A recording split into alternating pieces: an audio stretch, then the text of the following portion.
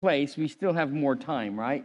So I'm not saying the year's done or anything like that, but just kind of going over some things and revealing a theme and kind of a plan. And whenever I reveal a theme as a church, you can look at that and go, oh, that's pastor's plan for preaching, because you preach about a theme and kind of try to help us learn some things together as a church. And so if you would, maybe you're here, you've not been through one of these with us before, and I've had people ask me, why do you have Vision Sunday? And I'll actually give you some biblical reasons why I have Vision Sunday. So take your Bible, turn to the book of Habakkuk, chapter 2. Habakkuk, chapter 2, and we're going to look at a couple verses here, because as you look throughout the Bible, God has always clearly given a vision of what he wants his people to accomplish. Doesn't he? It was very clear what the role of Israel was, wasn't it? When they came out of captivity, it was to go into the promised land and capture it, right? Did they carry out that vision? Not really. Like they sort of half-hearted did it, you know. And then as you go throughout the Bible and you read different passages of Scripture, God will reveal things to people, and they were to preach them. And I'm not saying that, well, God revealed to me a vision for this year, I'm not saying that, but I'm saying, and then as you go into the local church in the New Testament and you go to the book of Acts, would you say that God had a clear vision what the local church should be and what it should accomplish? 100%. And then you get into like the book of Acts, and you get into about chapter 13, and you get another clear vision because it lists the number of people, and God says, separate me, these two, for the work of the ministry, and they were sent out as what we would call missionaries, correct? Paul and Barnabas, and then down the road, they kind of split because they had a disagreement over John Mark, because John Mark quit on the first journey, and on the second journey, John Mark at the start was like, let's go again. And Paul had been the typical person who's been in the ministry a while. He'd been burned a few times. He was sick of quitters, right? And he said basically to Barnabas, I don't take quitters with me. He's not coming. And Barnabas, if you study out the Bible, was sort of, we think he was kind of like John Mark's uncle. They were related, and he kind of went to bat for him, and Paul was like, I don't care what you say. He's not coming. And then it turned out to Barnabas being, well, if he's not coming, I'm not coming. And then Barnabas ended up grabbing John Mark, and they went out on a missionary journey, and Paul grabbed Silas, and they went out on a missionary journey. But guess what? That meant the missionary efforts of the church doubled. I mean, I'm not for, disagreements aren't always necessary, but can God work even in our own human frailties? 100%. All right, so Habakkuk chapter 2, we'll look at verse 1 and verse 2. And Habakkuk says, I will stand upon my watch and set me upon the tower, and will watch to see what he will say unto me, and what shall I answer when I am reproved? So it's kind of, I always find that verse kind of funny, because like Habakkuk is like, I'm just going to wait for the Lord to talk to me, and I'm going to listen to him. And he kind of, doesn't he kind of give the idea that, and I know he's going to reprove me because I'm in the wrong. And I listen to when I'm reproved. But isn't that a good, humble spirit to take into things? Some people, like, you can't reprove at all. Like, if you reprove them, it's a fight. Where he was kind of like the assumption of, if this is between me and God, God's always right, I'm wrong, he's going to reprove me when I listen, when I hear him out. And how many of you, if you're honest, if it's between you and God, God's probably right? Or should I say, forget that. God's not probably right. God's guaranteed to be right.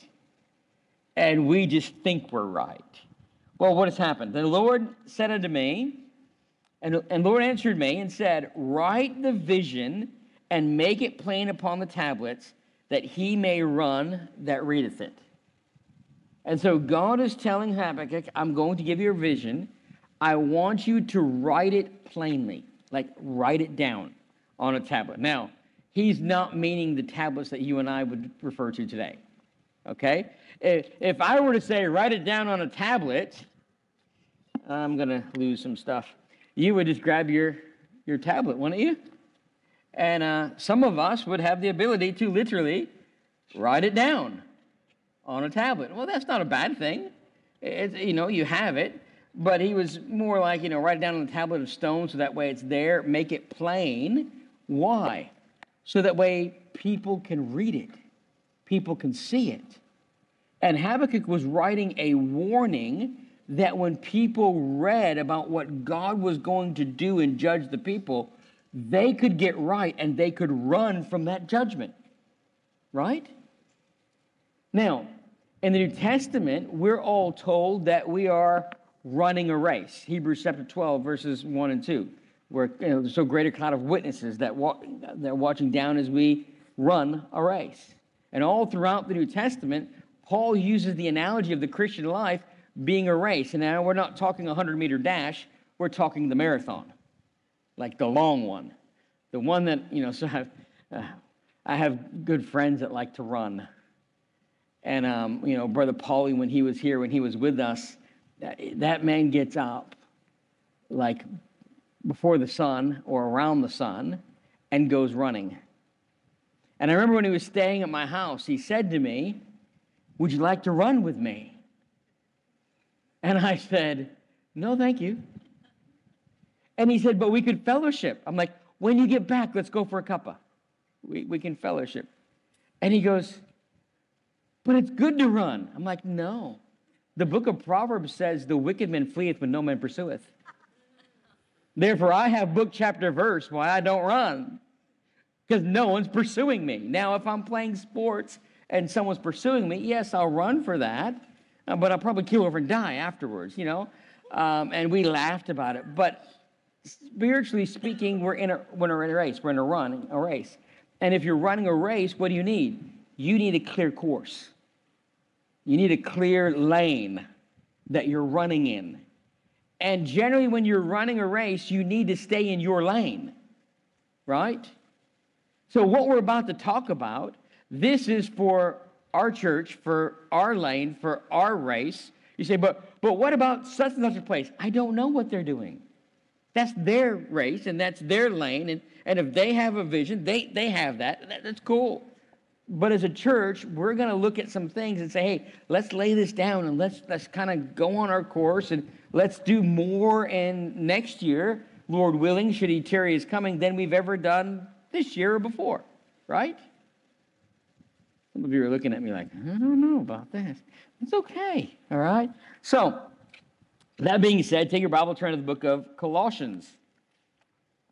Now, as you're aware, this year, our theme has been stand firm, right? And we even made a little bit of an acrostic of the word firm, and we talked about standing firm in our faith in the first 3 months of the year. Our messages were based on that, and that's what we looked at, is standing firm in our faith. And then we were talking about standing firm in the eye in our intercession. And so we spoke for about 3 months about prayer and interceding and what that looks like and how we can improve in our prayer life and things of that nature. And then we talked about being firm in our rejoicing. That's why we've been looking at the book of Philippians. If you want to talk about joy and rejoicing, there's no better book than the book of Philippians. And so we've been looking at that. Hopefully that's been able to be a help to you because I don't know, maybe some of you are, but some of us aren't. I am not naturally a joyful person. Some people are. Like, some people are happy about everything. And me, it takes a lot to make me mad, and it takes a really lot to make me really happy. I'm just kind of like, yeah, I'm here. You know what I mean? Everyone's different, right? So have you ever met some people that are like, man, they are just all my friends used to call my mom the Energizer Bunny. You know, that little thing that just keeps going and going and going and going and going and going and going. But even after a while, the Energizer Bunny's batteries run out. I'll tell you that. Because my mom's now like, Mom, aren't you always doing something? She goes, yeah, I'm just not there anymore. And I'm like, okay, why not? And so we have these long conversations, and it's really neat. But like, everyone wears out eventually. So we were talking about our rejoicing and how to be joyful no matter what you're going through, because joy is not based in our circumstances. Joy is based in our relationship with God through Jesus Christ.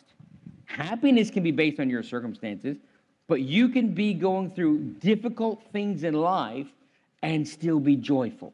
And so that's what we were trying to emphasize there. And then now this last part of the year, we've been talking about rejoicing in our mission and what God has called us to do. And so we had our missions emphasis month, and we've been looking at that, and we've been seeing how we can get involved in those types of things, and we've been challenging ourselves in that way. All right, so mission. Now, what are we going to look at next year?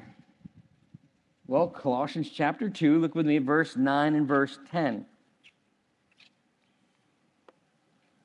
It says, "For in him dwelleth all the fullness of the Godhead bodily," speaking of Jesus Christ, "and ye are complete in him, which is the head of all principality and power."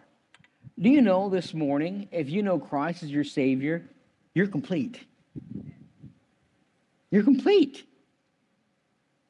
There's no missing piece. Everything you have is there. It's complete. It's in its place. Now, it may not be fully grown, it may not be fully developed, and it may not be fully understood, but the fullness of the Godhead bodily dwelled in Jesus Christ, and because you're in him, you are now complete. So, in the world in which we live, everyone is trying to change your identity. They are redefining of what it means to be a Christian. Hey, years ago, no one would consider anyone in the LDS Church or the Mormon Church to be Christian. But today, oh, that's a Christian denomination. No, it's not. It's a cult. It's not a Christian denomination. And the same could be said of Jehovah's Witnesses. I've been told, oh, Jehovah's Witnesses, they're Christians. No, they're not. No, they're not. They're a cult, all right? Just because someone changes their identity doesn't make, hey, and now in today's day and age, you can change your identity. You can say, I think I'm a lady. I identify as a lady. Therefore, guess what? I'm not a lady. Some of you look at me and go, yeah, I look like an ugly lady, with a big beard and all that type of stuff. It doesn't matter what I identify as. There are things in me that God put in me that says, no, you are a guy.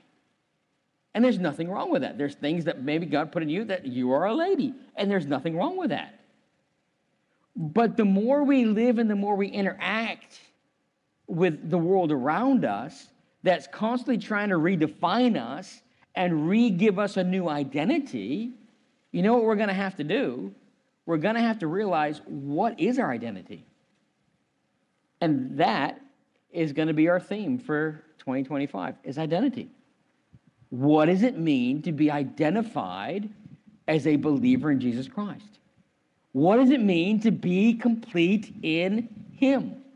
And so you say, well, I've been saved for however long. That's fine. But let me ask you this. Here's the thing that's why I went to this and been praying about this, is I've asked a lot of people, you tell me you're a Christian, what does that mean? What does it mean that you identify as a Christian? And you know what I've been getting? I go to church. Wow. Good. But guess what? I walk into a car shop, doesn't mean I'm a mechanic. Right? Hey, I walk into the AV, the audiovisual room back there, doesn't mean I'm an IT guy. I mean, I like to tinker, but usually when I tinker, I make more problems for myself than Pete, help! And Pete's like, oh, you've been messing around with this again, yes? Yeah. I have a new mechanic that I've been using, and he looks at me, and this is what he says to me. He goes, when you called me to fix this, have you tried before you called me? And I said to him, no, I haven't. He goes, good, because anyone who tries before they call me, I charge them $25 an hour more to do the work. And I said, why? He goes, because it takes me that much longer to undo what you did just to get back to the beginning so I can actually fix the problem. So I thought, wow, I won't call him if I've tried before. But guess what? he's been really good. He's a good mechanic, and he does his job well, and really great guy. But I understand what he means. Do you see what I mean? Just because you identify as something doesn't mean anything. So for the first couple months of the year, our Sunday mornings are just going to simply be a series of messages going, what is a Christian? What does it mean from the Bible, not from your opinion, not from my opinion? What does it mean to be a follower of Christ? We'll also look at some point, what does it mean to be a member of a local church? You can say, well, I'm a member of that church. Okay, what does that mean? Well, that means I go there. Well, I hope it means more than just you go here, if you're a member. And then we're also going to look at, through the Bible, there's a lot of things in the Bible that says, if you are in Christ, you are fill in the blank, correct? So let's go through the Bible and find out who we are. And find out what the Word of God says those who are in Christ are. You say, what do you mean? Well, if you're in Christ, you are part of the beloved, aren't you? You're grafted into the family of God. You are a new creation, a new creature, right? You have a new nature. Do you get what I mean? The Bible has a lot to say about what does it mean to be identified with Christ. So let's find out. Oh, by the way, that's also our theme for camp next year for the teenagers, because if anyone needs it more than anything else, what they're going through in the generation that they live is unlike anything any of us have experienced that are older than that. So let's kind of help them out. And now it's going to be a different design, different thing, way we go about it, but similar theme. You say, why? I believe this is necessary as a church to minister and live in the day in which God's put us. And by the way, you have been put into this space and time for such a time as this. Sometimes, I don't know about you, but you look back at times in the past, or you look back well, I wish I lived back then. Well, guess what? God didn't wish you lived back then. God wished you lived now. And he put you here now for such a time as this. You say, but this is a mess. I know. I get it. But guess what Paul would have said about his this? Would you get the idea that Paul thought his this was a mess? Yeah? By the way, he did a lot of the preaching of what it means to be identified in Christ because the people he was dealing with had no clue. And so that's what we're going to be looking at. That's what we're going to be emphasizing. And if you notice within the logo, one of the T's in the identity is a cross, because that's our identity, is the cross. And look in the background, you might notice that everything is through the lens of a fingerprint. Because your fingerprint identifies you. It identifies you and only you. Usually, no two fingerprints are alike. You say, well, there could be some rare thing, but you know what? By and large, no two fingerprints are alike, right? I just know there's someone out there, yes, but if I cut his fingerprint off his finger and put it on my finger, then his finger, no, okay, I get you, okay? But it's not. So that's where that comes from. So as we continue to go on, let's just kind of go over what is taking place in our church in this year, and we'll look towards next year. Our general account, our average giving for 2023, so last year was $5,777.63. You say, how do you get that?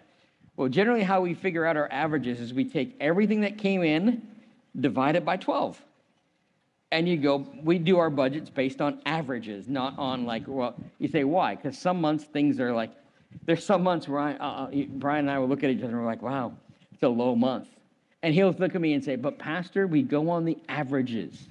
Because then some months, all of a sudden, I don't know what happens, but everybody gets paid and gets bonuses at the same time, and the offering just goes, whoo! But when you put it all together and divide it out, that's what it comes to. In 2024, it's now $6,060.60. So we like 60s this year. I don't know why, but that's what we like. So that means we've had an increase of $282.97 a month in our general giving. When some people go, oh, that's great, we've increased. Well, I don't always want to be the bearer of bad news, but have you noticed the cost of living has increased? So that increase basically covers the cost of the increase in liability insurance, the cost of the increase in hiring our church storage set, and the cost of the increase in hiring this spot to park the trailer. So really, we just kind of broke even. But praise the Lord that we're there, okay? That's kind of where we are as a church. Then when it comes to some things coming up in the givingware area, you can ask Daniel over there. He runs the computer, and sometimes Dave runs the computer. And that computer was a wonderful computer 8.5 years ago, that laptop. But there are some keys now that you can press the key all you want, and it goes, I don't exist. And so we've got a Bluetooth keyboard that we type on to try to extend the life of it a little bit longer. So at some point this year, we're going to need to replace that laptop. And have you looked at laptops and things? They're not cheap. When we bought that 8.5 years ago, I think we spent about $1,800 because it does a lot of the things we needed it to do. It runs the screens. It runs different things simultaneously. To get a laptop somewhat equivalent to that, in today's day and age, you're looking at $2,500 to $2,700. The church has the money in the account and all that. I'm not saying we're going to go out and buy it tomorrow. I'm just saying, as a church, just to be aware, that's an item that, it's just general maintenance. And if we buy a decent one and take care of it like we did, then we probably will be having this conversation in another 8.5 years and just do that. So just so you're aware of that. Now, the in-ear monitor things that we've talked about, we've actually been looking at trying to hire them. And we've actually found an option that would be cheaper to buy a cheaper set of them than it would be to hire them for a month. And so we'll look into that a little bit more. We'll talk to you about that. So just kind of, we've been talking about that for a bit. And it would be a massive, so everyone's opinion is different, but it would be a massive help because of the echoing in here. And then you wouldn't have to have a foldback because it would be right in your ear. But we'll go into that and we'll look at that later on, but just kind of giving you an idea. Now, in missions giving, in 2023, our average was $1,953.39 a month given to missions. That's what we gave last year to missions, all right? Our giving this year is $1,993.74, so we've kind of increased $40.35 a month in our missions giving, which any increase is a good thing. The thing that's a bit confusing, that's what was given, but the faith promise was about $1,100. You say, how do you reconcile that? I don't know. I don't worry about it. God takes care of it. We go based on that. That's what's average coming in. So that means we have some ability to do some things that we're going to propose and have you look at for the next year. Now, outreach. I will be honest with you. In our 10 years of New Beginnings Baptist Church, 2024 has been the worst performing year of us as a whole reaching out to people. It really has. You say, why? Every year, except this one, we've put a gospel track invitation into 100,000 plus homes. Okay? This year, we've done 30,500 via mailing and only 5,000 giving them out. Up until this year, people would sign out tracts and take them, and they would do 500 tracts and come back and do them. And I don't know what's going on, but you're not doing it. So as my encouragement to you is, guess what? Do it. All right? And last year I thought, man, I'm going to add, we're once a quarter, we hadn't been doing this because our church has been doing so well.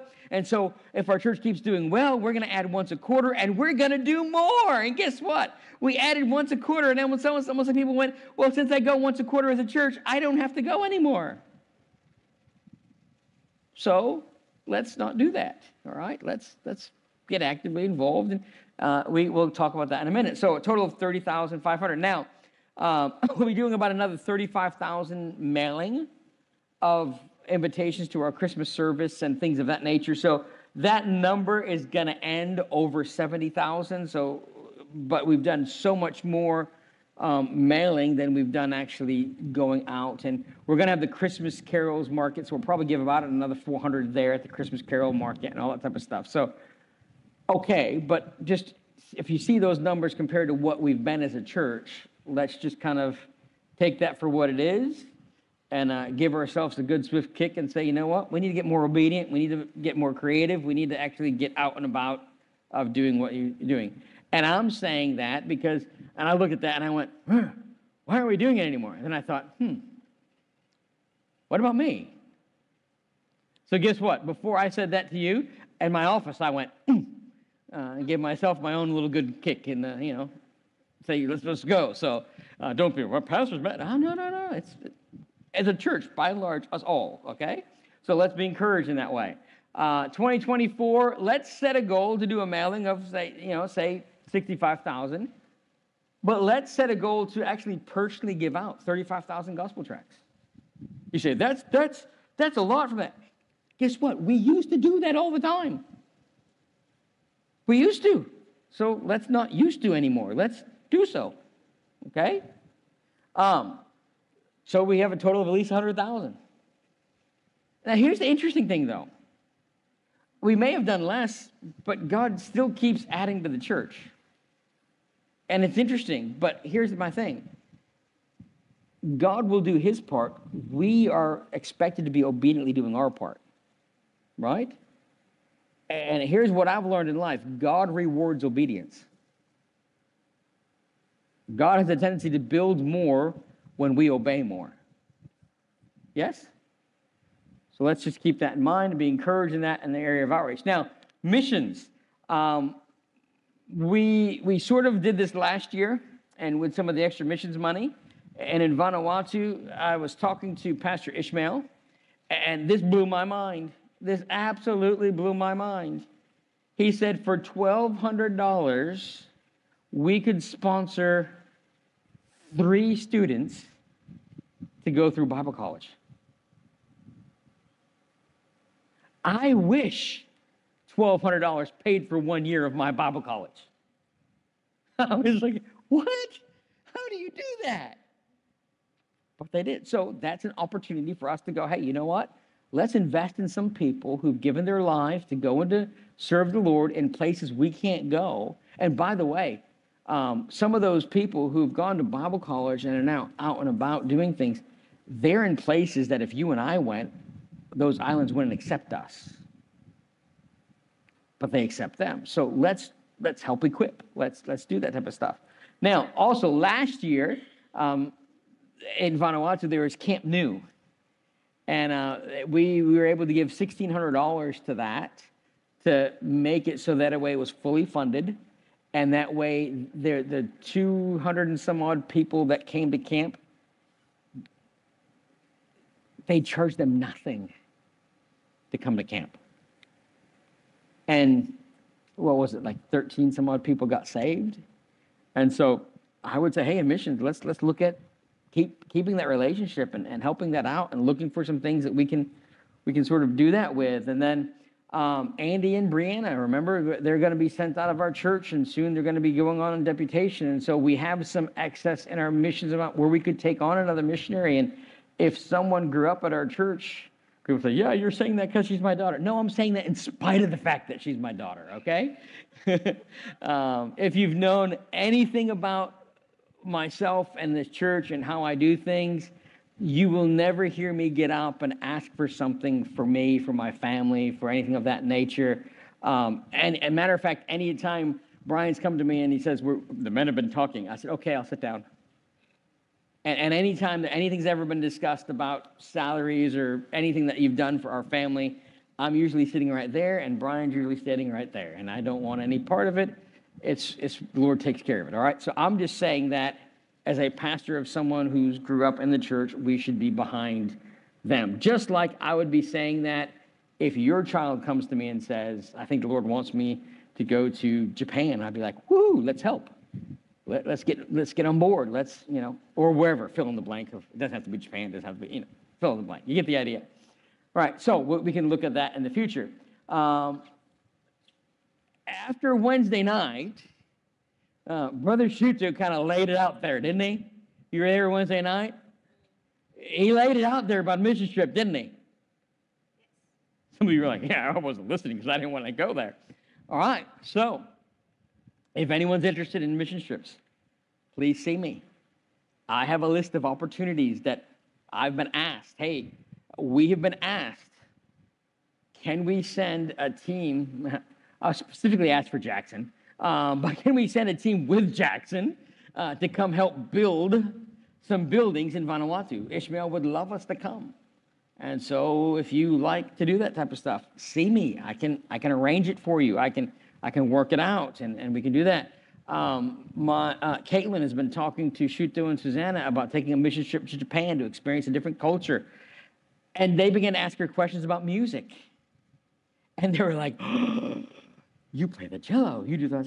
So they've asked her if she could come at Easter time next year to play the cello in their big Easter musical thing.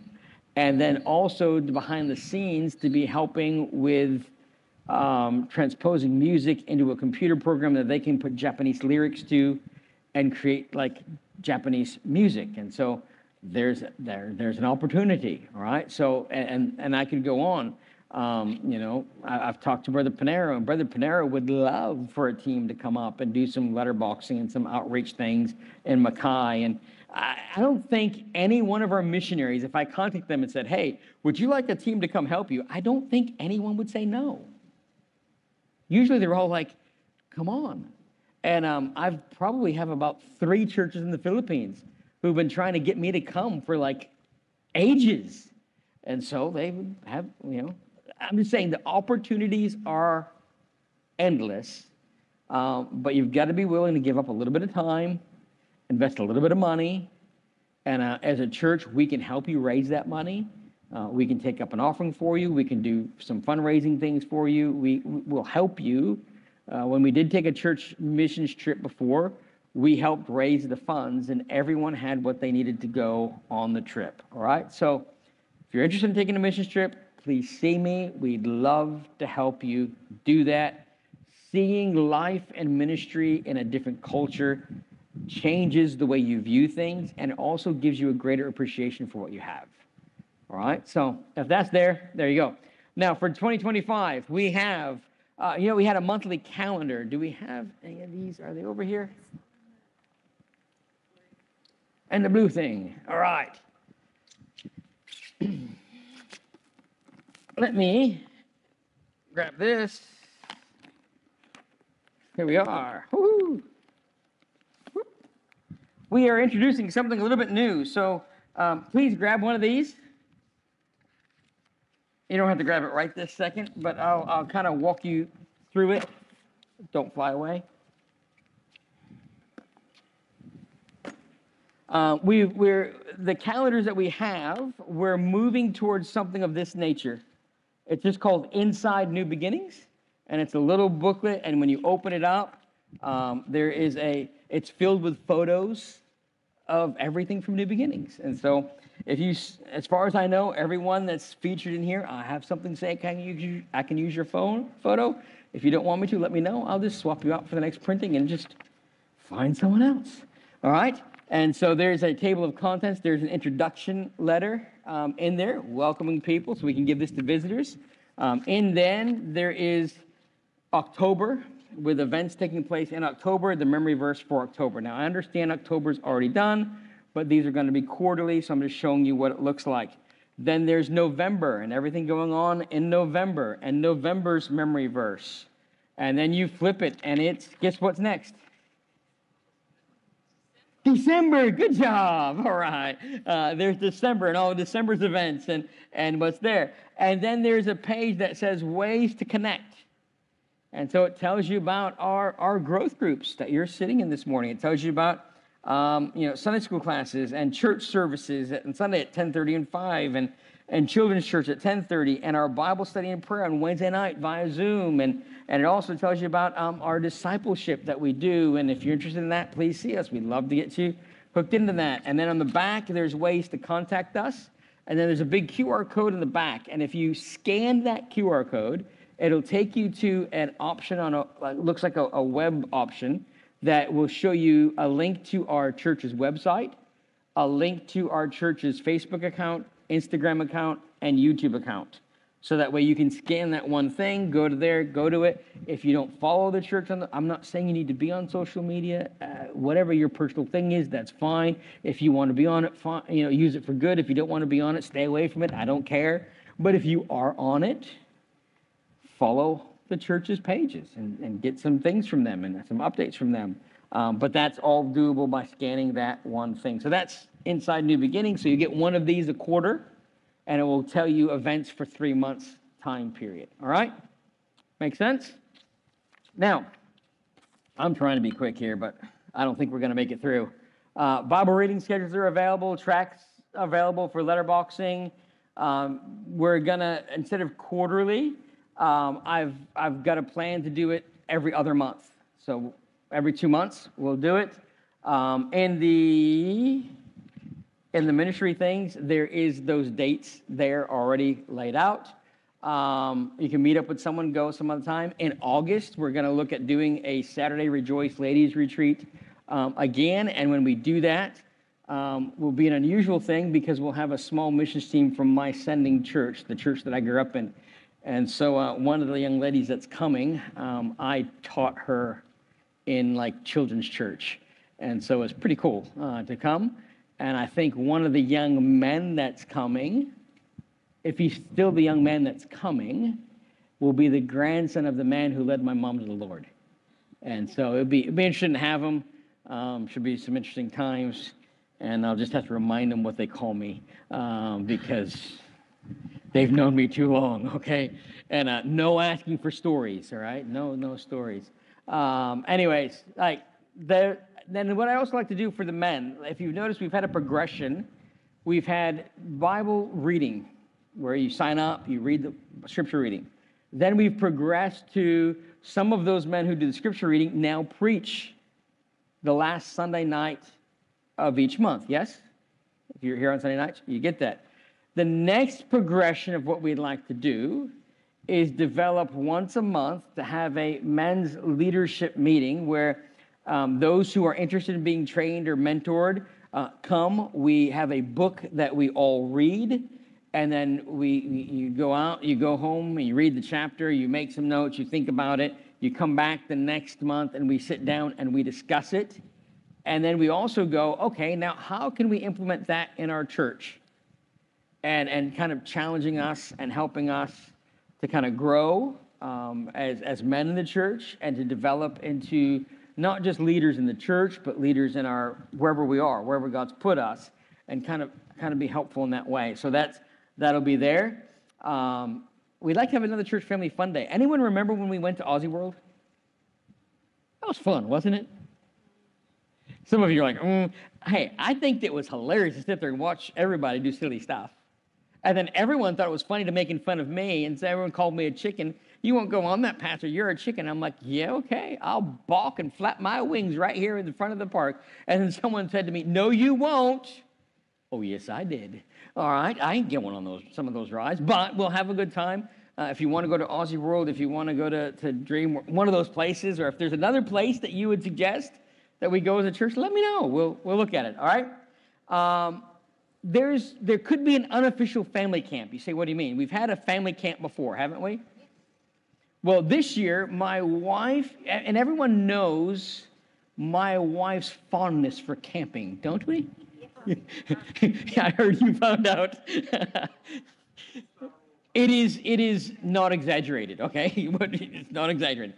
So here's what my wife has said to me. Sometime next year, I'm going to be taking Katie to Bible college, and I'll be away for a couple of weeks. If the church wants to go camping again, that would be a wonderful time for you guys to do it. Well, I'm not here, so I don't feel guilty about not coming. So when we get the dates that she's going to be gone, I'll let us know, and we can plan a time that if you want to come along to go camping for a couple of days as a church, we'll do it, but it's not going to be like an official church thing. But we will let everyone in the church know, and if you'd like to join on, you can come on, and we'll just do that so that way we can camp, and I can still be happy, and she can be happy, and those of you who want to camp can be happy. Yes? Makes sense? All right.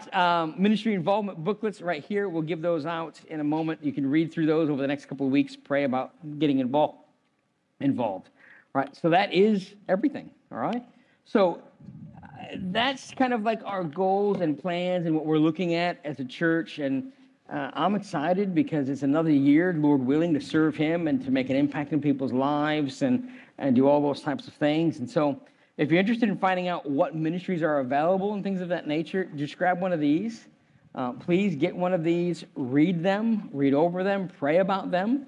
Not next Sunday, because next Sunday we're not having growth groups because we're having a forced time to fellowship with people who are abandoning us. Not that we want them to abandon us. We'd rather just take their passports away and have them not leave. But we've tried all we can, and they have things called family, like, family that they probably should go see. But that's also known as the hunters going away, you know what